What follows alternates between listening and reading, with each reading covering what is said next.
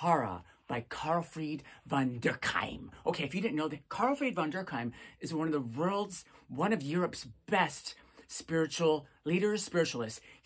This was published in 1956. Okay, Karlfried von Durckheim was a German diplomat during World War II, and he was stationed in Japan.